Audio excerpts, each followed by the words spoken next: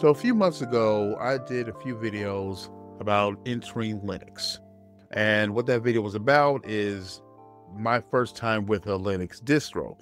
As if you've been on the channel, then you know I've been talking about Linux for a while now, but that was Linux as it related to Chrome OS, and even lately as it deals with Android. So I guess it was only a matter of time that I tried my first distro. And just so you know, that distro that I've been going with has been Ubuntu. Now, me using Linux for the past few months, I've had to deal with some misconceptions that I've had. So I'll do more videos like this later on, but let me just get into my 3 misconceptions about Linux. Number one, that it is only for enthusiasts. Now, I want to first say that I do have somewhat of a computer background. In high school, I took 2 years into computer networking. I originally wanted to be a computer bench tech, just repairing the hardware, things like that. And even went to college and try to major into computer networking again, even there. And so I'm not like a total idiot when it came to it.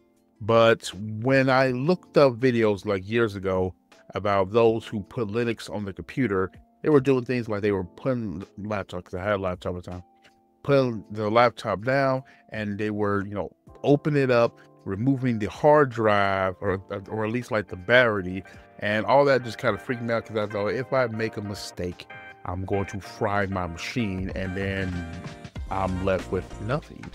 That brings me to misconception number 2. The installation was too difficult. At least that's what I believed. I thought that no way is this going to be easy, but the more and more I looked into it, the more confident I've gotten into that, no, maybe I can install a Linux operating system.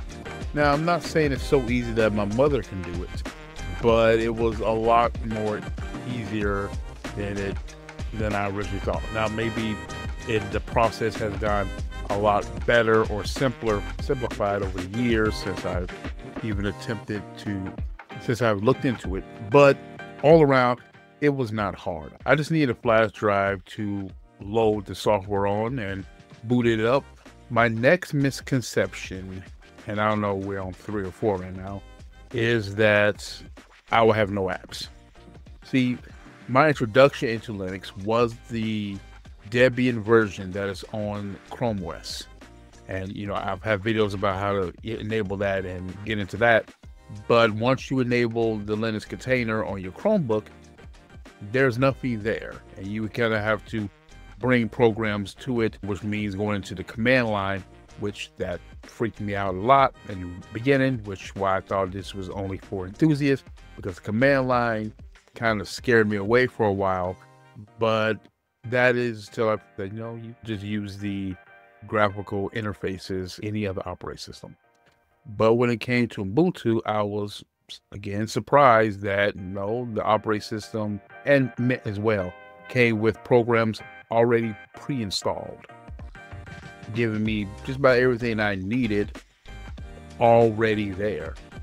Maybe there was a few things I had to download, but it felt much more natural than I thought, which again, I thought unless you were really a programmer, you couldn't use Linux.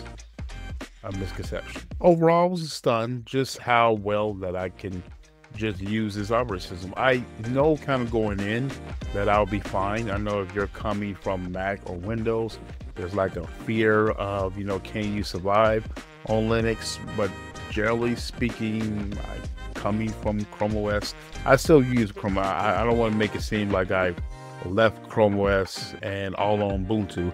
It's my second PC, but considering here's something I did know that was going to happen, was that it was going to make my PC run a whole lot better. I wanted to not use it at all, considering basically unusable because how slow and sluggish it was, to actually be a pretty decent PC. I am enjoying my experience.